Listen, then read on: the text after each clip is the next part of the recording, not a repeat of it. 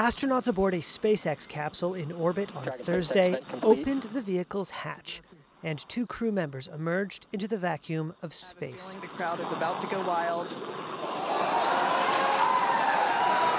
call. They are the first private citizens to conduct such an excursion.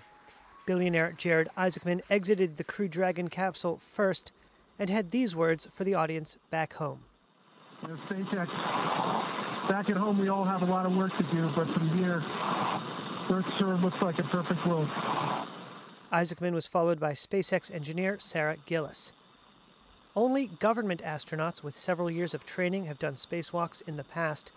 The mission appeared to successfully test trailblazing equipment, including slim spacesuits and a process to fully depressurize the Crew Dragon cabin.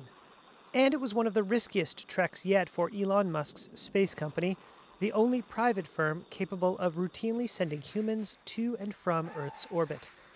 Isaacman, the 41-year-old founder of electronic payments company Shift4, is bankrolling the mission.